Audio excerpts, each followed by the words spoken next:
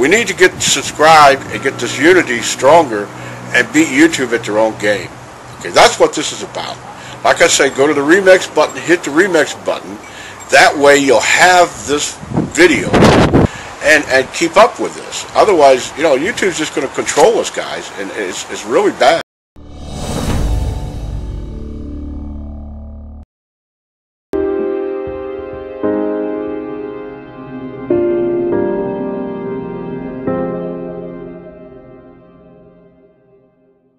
I'm Donna Gilmore. I'm the founder of the San Onofre Safety.org website.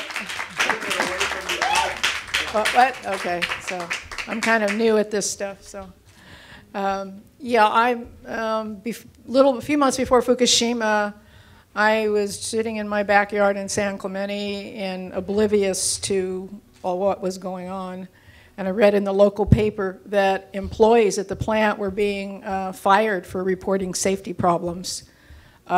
So after investigating, I found out not only was that happening, but we don't have a lot of time, so I'll cut to this. San Onofre has more safety complaints from employees to the Nuclear Regulatory Commission than any other plant in the entire nation.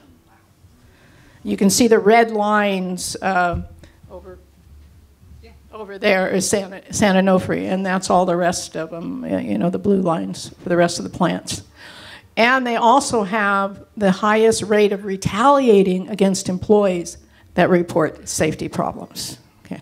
And this data comes directly from the Nuclear Regulatory Commission website. One of the whistleblowers showed me how to read their, what they call safety allegation statistics. And this is like a 6-year period, and it continues today. And then there's a chart for their steam generators that looks pretty similar to this. They have like the worst steam generators too. So, but that's a whole nother, we need another day for that. And now we're relying on Southern California Edison to manage the tons of waste that's sitting at the plant. After the plant closed, I started researching the waste, and what I found out is, I didn't think I could be shocked anymore. San Onofre chose to use a fuel that is over twice as radioactive and unstable in storage and unpredictable. It's going to take at least 15 years to cool in the, what they call spent fuel pools, before it's cool enough to move to a dry container. However, I also learned that even the NRC will not approve a container, a dry cask, for this what they call high burnup fuel, because it burns longer in the reactor. Because they don't trust it will last longer than 20 years in the dry container. This stuff is this high burnup fuel. It's a fuel that can burn longer in the reactor, which makes Edison more money but makes us less safe. It's breaking the protective cladding around the uranium pellets. It's cracking, and if that cracks, it can release radiation into the environment. And if any oxygen gets in those dry containers, we can have a hydrogen explosion in a dry cask down there. And we've got, you know, how many more times of than Chernobyl? 19 times the amount of radiation that we stored 19 times the amount of radiation that was released in Chernobyl accident right here in San Onofre. Yeah, and there's no, so people are wanting to get this stuff out of here. Well, the Nuclear Regulatory Commission will not approve a transportation container because the protective cladding over the uranium is becoming fragile, and it might shatter if they move the stuff. So we're kind of stuck. So what is the nuclear industry? What is San Onofre? What is the NRC doing about this? Not much. They're not doing anything that's going to help. So I collaborated with a nuclear physicist, and we put together a paper on the problem in more details, and we have some suggestions for what we can do to improve this. But from what I've learned in all my research is we're in an environment where profit is prioritized over safety, and this goes all the way up. So unless we get citizen involvement to flip that, so we have safety over profits, we're going to be the next Fukushima, even though those reactors are not running. It's that serious. It's a question? Yes. You mentioned this high burnup fuel. High burnup fuel. High burnup. How is that different than from MOX? Well, MOX can be high burnup. MOX is very dangerous also. They're not using that at the plant. A high burnup fuel is low enriched uranium. They take the uranium and they add up to 5% of uranium-235 to it. And by doing that, you can use the fuel longer. You can burn it longer in the reactor before you have to take it out and treat it as spent fuel. MOX has plutonium in it. Yes. Okay, so that's the difference. That's extremely dangerous. No, but it eventually will create plutonium at some point. So now, there's a technical term they use. The NRC currently defines high burnup is fuel that has produced, what is it, over 45 gigawatt days per metric ton of uranium. Anyway, so it's a kind of a convoluted measurement. But in actuality, the Department of Energy has reports that fuel that has burnup as low as 30 gigawatt days is showing the same signs. And the fuel at San Onofre, it's all pretty much over 40 is what they have there, except for the stuff that just recently came out of Unit 2 that they had loaded in anticipating it restarting, and they didn't get to do that. Question? Yes, you can actually, I've kind of got it set up so you can either read the Cliff Notes or the long version, okay? So if you go to the homepage, sanonofresafety.org, it'll give you the highlights of not only this issue, but a number of other really important issues. And then you can, and I actually have a nuclear waste page that goes into this and a number of other things that, it's kind of late and I don't want to wear people out, but this is a critical issue, and I've found myself in an odd situation that I'm actually educating nuclear engineers on this. They were misled, let's say, years ago that the only difference between high burnup fuel and lower burnup fuel was it just has to cool longer before you can put it in dry cask, and that's not true. And they knew it wasn't true, but for some reason they didn't understand that. So every document on my website has links to either an NRC document or a government or scientific report backing up all the facts that I have. And I've got copies of the NRC document where they're not approving more than 20 years of dry storage, where they're not approving transportation, studies, and charts. There's a chart showing the higher the burnup, the more hydrides get created, and the more hydrides, the higher the risk of a hydrogen explosion like you saw at Fukushima. And if any oxygen gets to that, and those canisters that they put it in, they're made out of stainless steel, and there's a worker at the plant that used to run the shop that manufactured those, and he says this marine environment, well, you know what it does to metals, we live here, is affecting the metals and affecting the welds. So if that containment is breached in the canister, and the cladding has failed, then those casks will just explode right there, and that radiation will go everywhere. So it's very important to get involved in. Question?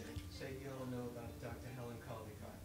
Yes, I know about Helen Caldicott. She's the biggest. She's blowing the whistle big time. On high burnup? Oh, on nuclear reactors, yeah. Okay. Yeah, she is. And it's important to share this information and to learn more. The report that was done with Dr. Marvin Resnikoff, that's been presented to the head of the Nuclear Regulatory Commission, to some Senate staff. So we've got some different action items going and some recommendations. The industry, their idea of solving the problems is let's stick some high burnup fuel in a canister that was not even approved for it, and we'll just watch and prove to you that everything's hunky-dory, and that's their plan. That's the plan. Since they have no other plan for long-term storage. Well, and the other problem, the other problem is they don't even consider options if it's going to cost them too much money. So that's the other thing that has to change, but that's not going to change without, pressure from people here and other places. I've also found that the people that are in power that can do something about this are totally ignorant of this issue. I spoke to the CPUC Commissioner Florio. He'd never heard the term high burnup. PG&E tried to lie about it and got caught. I read their document, and now San Onofre's trying to approve a new model dry cask that's even going to be more dangerous to put it in. So we can't trust them to do it right. We can't trust the NRC to watch it. So we need something similar to what we did to get San Onofre shut down. To get San Onofre shut down, we had Friends of the Earth involved. They had a generous donation from somebody in Laguna Beach. So we need to thank whoever that was in Laguna Beach for making the difference, because if there was no money to pay for those lawyers to take legal action against our own government, that plant may have restarted. So it took a team effort, and that too, and then we went to local city councils, we educated city councils, we educated state level, we educated Barbara Boxer, and so through this process, putting it all together, the plant was shut down. But without the money for the lawyers, wouldn't have happened. I recommend that you go to the website and get educated if at a point, and if you follow it. I don't do many postings on it because I know everybody's busy and they have a lot of other things to do. So if there's something significant event, it'll get posted there.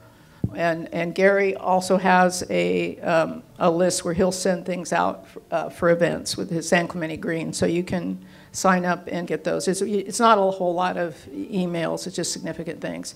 But it's important, you care enough to show up. How many of you knew that San Onofre had the worst safety record? Quite a few. Okay, so that's good. So anyway, so we're counting on them, and they're not going to do it. So it's up to us. We've got another big battle here, and I'm going to be optimistic. It's winnable, but at the same time, I'm not going to remodel my house yet. So. So do you have any more? Yeah. Okay. Thanks, Donna.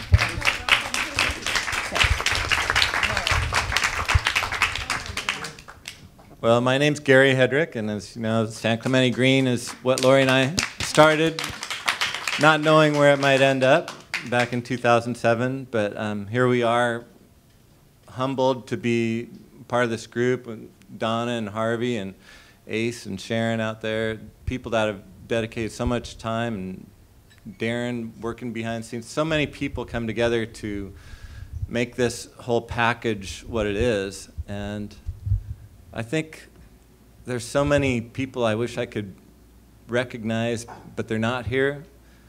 And first of all, the one that comes to my mind and heart is the whistleblowers that had the balls to stand up in public and call these guys out and tell them what's really going on, so we would become aware.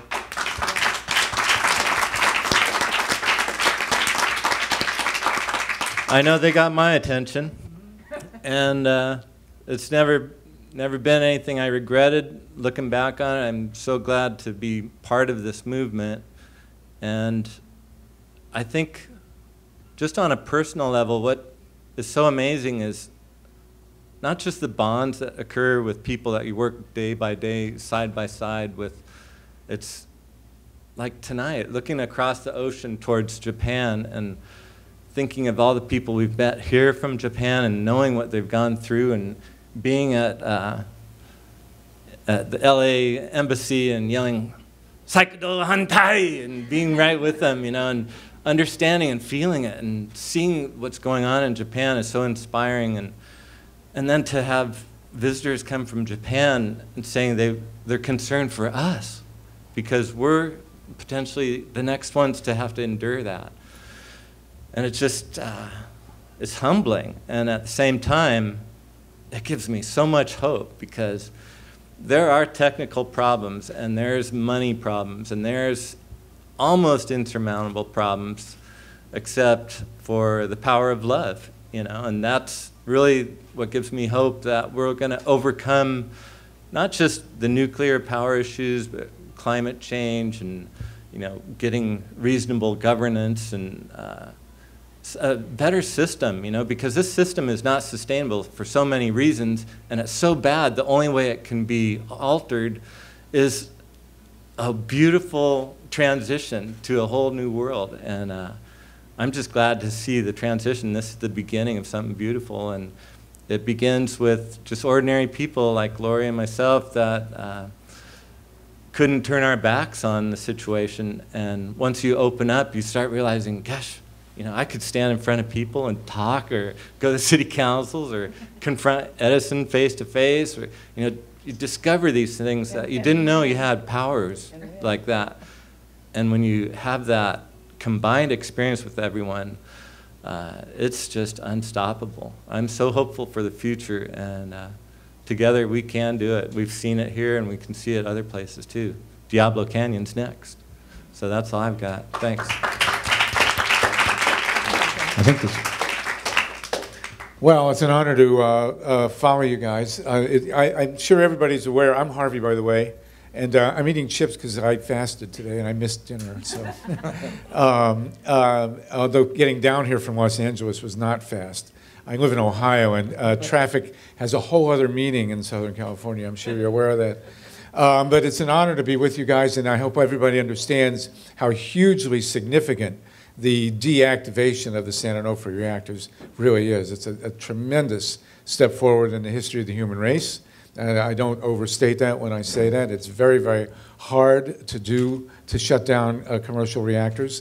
But we are now at 100 in this country. This is my 41st year working at this. In 1973, a nuclear company came into a town in Massachusetts where I was living. We had an organic farm. And we vowed to stop them from building it. And today you can go where they were going to build it. The bulldozers never came in. And you can lie down on the grass and look up at the sky and think this would have been 2 reactors. And now you can drive by San Onofre and see 3 shut power plants. We have a huge waste issue, but it is a huge deal. So as they say, mazel tov to all of you. Congratulations. It's a tremendous victory, and it means a tremendous amount. Now, today, as mentioned, I do a lot of writing about Fukushima. I work at night, late at night, and one of the reasons I work late at night is because I never get phone calls. And I go till about 3 in the morning usually, and at 2 in the morning on March 11th, 3 years ago, I got a call. And the guy asked me, my friend David asked me to turn on CNN, and there it was. And, you know, our lives have been not the same ever since. And I think most of us understand the gravity of the situation, but I want to say a couple of things. First of all, to all those out there who say that no one will be harmed by Fukushima, it is the biggest lie ever told.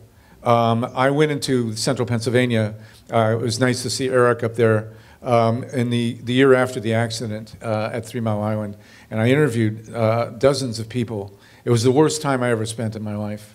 Cancer, leukemia, birth defects, stillbirths, malformations, open sores, loss of hair, metallic taste in the mouth, animals that couldn't breed. It was like being in a science fiction film, a very bad science fiction film. And yet the industry still persists in saying that no one was killed at 3 Mile Island. It's a horrible lie. They say not enough radiation escaped from 3 Mile Island to harm anybody. They don't know how much radiation escaped. They will never know how much radiation escaped. All the monitors went off scale during 3 Mile Island. They had a thermoluminescent dosimeters which measure radiation where it goes, and there was one that went off scale exactly where it was expected in the northwest quadrant where the wind was blowing, and the industry said it was a defective monitor and it didn't mean anything. That's what the industry does. If you push a button and they have a major disaster, the instant response is always the same. Not enough radiation escaped to harm anybody. That's what they said about Chernobyl. That's what they're saying about Fukushima. And that's what they'll say about the next accident and the accident after that. And WIP as well, yes. And let me give you a quick history here, starting with Hiroshima and Nagasaki.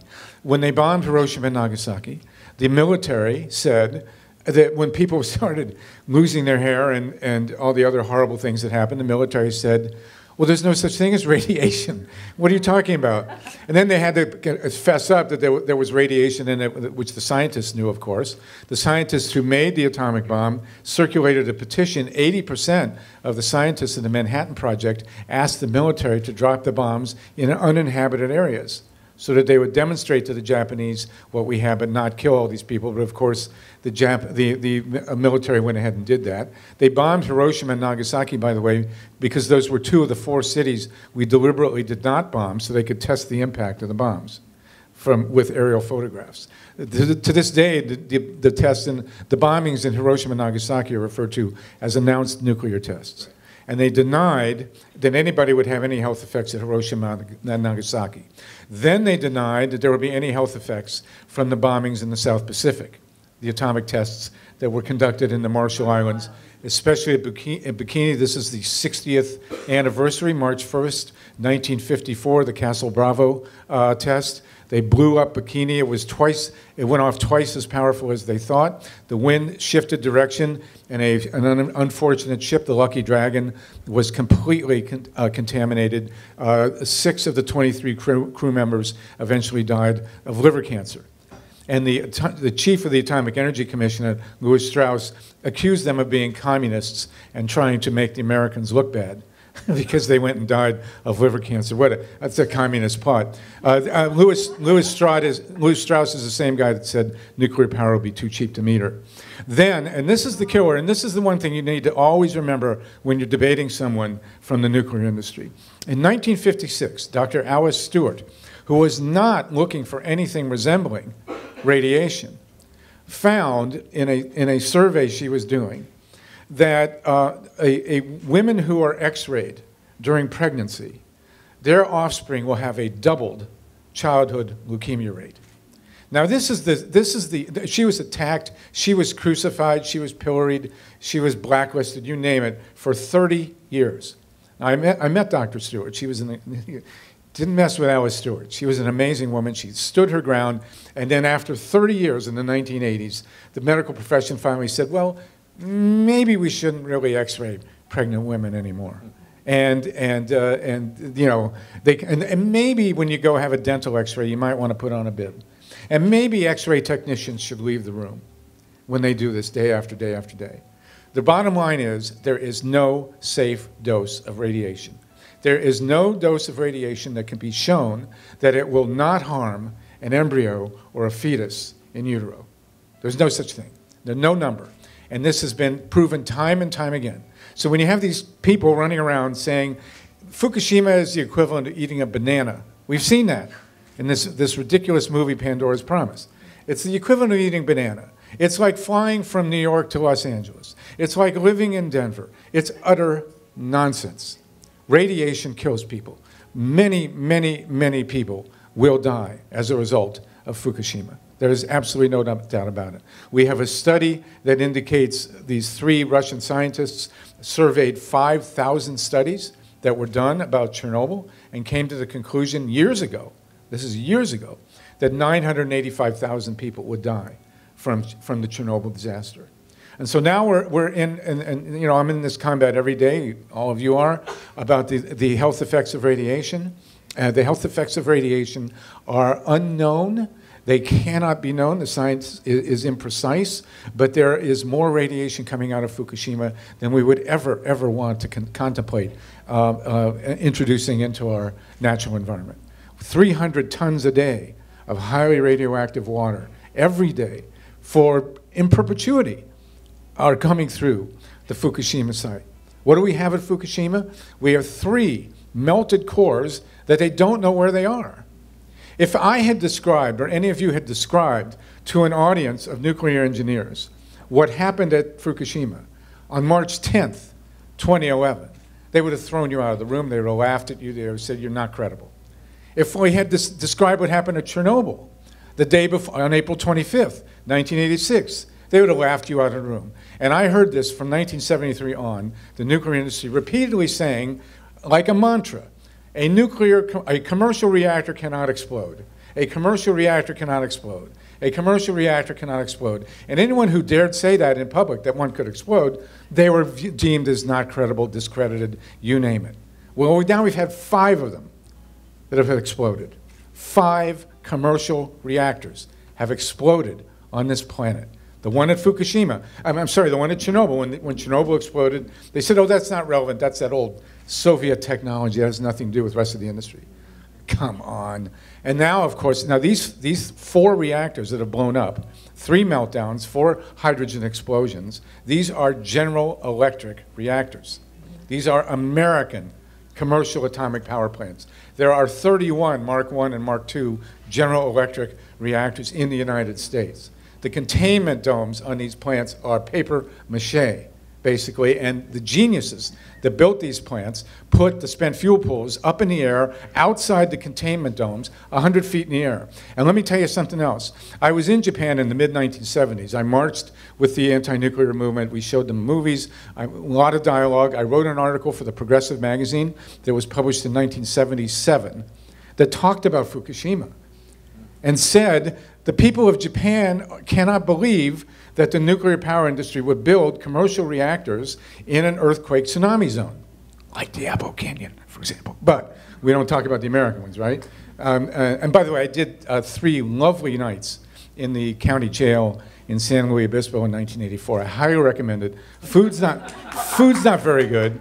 The orange polyester, it's just not my color. But very nice people there. It's very comfortable, and you'll have a good time when we go back up there.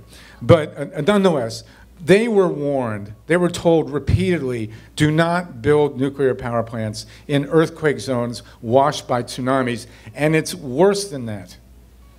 There was, if you look at photographs of Fukushima before the site was built, before the reactors were built, it's hard for me to say this, there was an 85-foot high natural seawall at Fukushima. Units 5 and 6 are up in the air. That's why they didn't explode. They weren't operating at the time. But they weren't they could have possibly turned them back on. They weren't severely damaged. Had they been operating at the time, there would have been a lot of problems. But the units 1, 2, 3, and 4, they took down the seawall. There was an 85-foot high hill there going down into the sea. Why? Well, they didn't want to have to pump the water all the way up, and they didn't want to have to unload the components of the reactors and move them up the hill, so they removed the hill. And then they say, well, we couldn't have expected what happened there. Come on.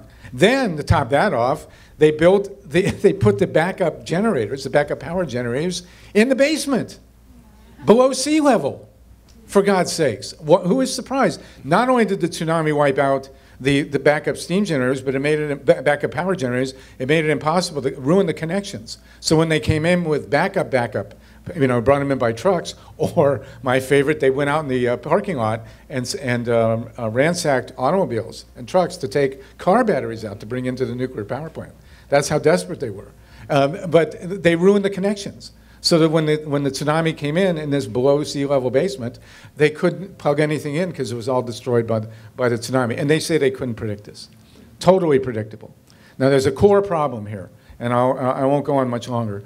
The core problem is that these are private corporations. TEPCO, which the perpetrators of this global post-apocalyptic disaster, is a private corporation. There is one goal and one goal only in the corporate charter of TEPCO, and that is to make money. Now, we circulated a petition asking that the global community take over at Fukushima so that all the world's scientific and financial resources would be available to deal with the Fukushima crisis. We got 150,000 signatures. We delivered them to the United Nations on November 7th. You know what we heard? Nothing. We've heard nothing, not from the Secretary General, not from TEPCO, not from the Japanese government. But the fact of the matter is that TEPCO, like every utility company in the United States, has no financial liability for any of the damage that they do. It is not in the interest of PG&E or any other corporation that owns a nuclear power plant to protect the public safety because there's no money in it. God forbid Diablo Canyon, and by the way, Fukushima is not a worst case scenario.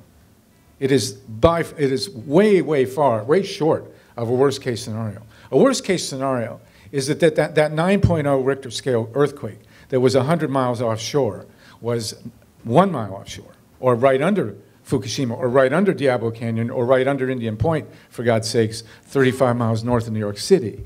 Then what you get is rubble, a pile of radioactive rubble with multiple meltdowns, hydrogen explosions, possibly fission explosions. And by the way, we're not 100% sure that there wasn't a fission explosion in Unit 3 at Fukushima. It's quite possible. If you look at the cloud, it may have happened at Chernobyl too. So not only can reactors explode, but they may actually fission and have that problem as well. But nonetheless, TEPCO is not in any way, shape, or form incentivized to protect the public safety. No one from TEPCO has been prosecuted for this, as no one was at 3 Mile Island. Chernobyl may be a little different.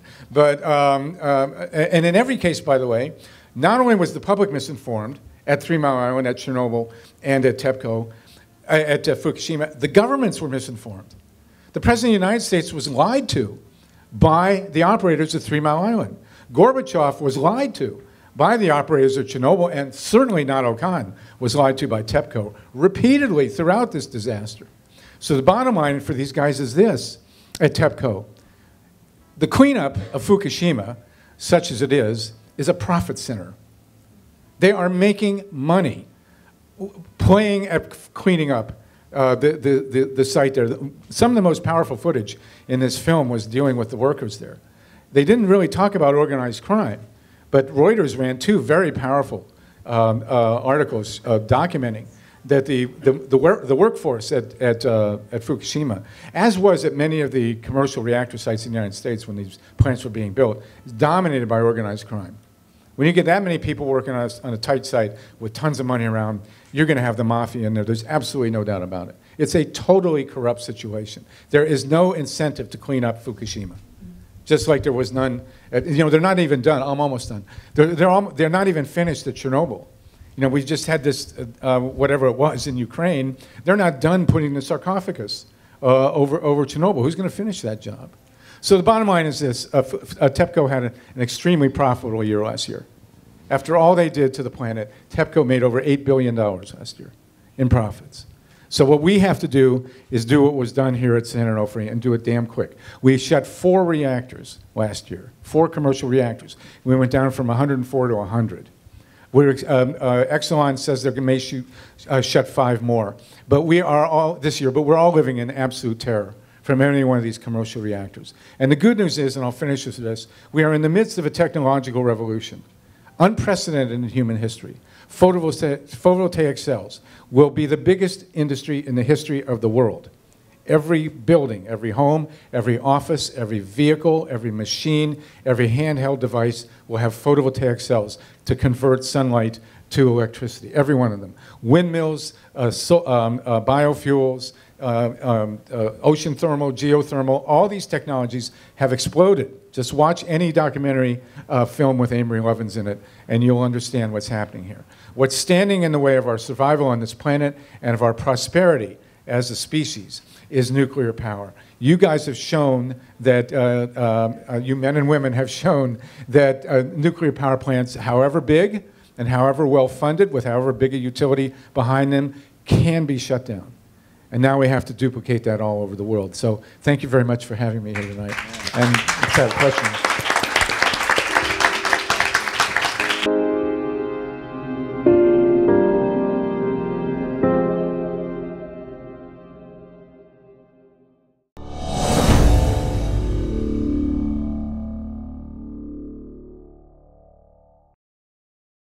Congratulations, you have completed this video with flying colors. Please await your certificate and complimentary fruit basket in the mail before proceeding any further.